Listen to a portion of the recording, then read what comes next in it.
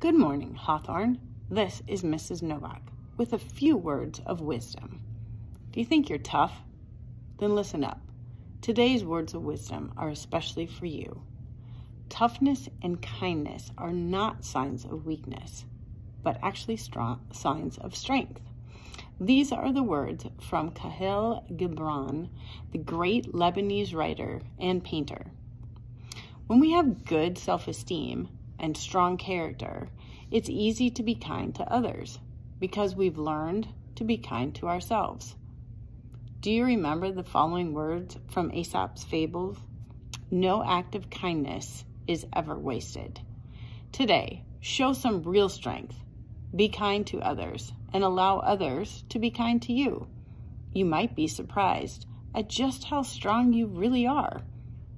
With something to think about, this is Mrs. Novak. Make it a great day.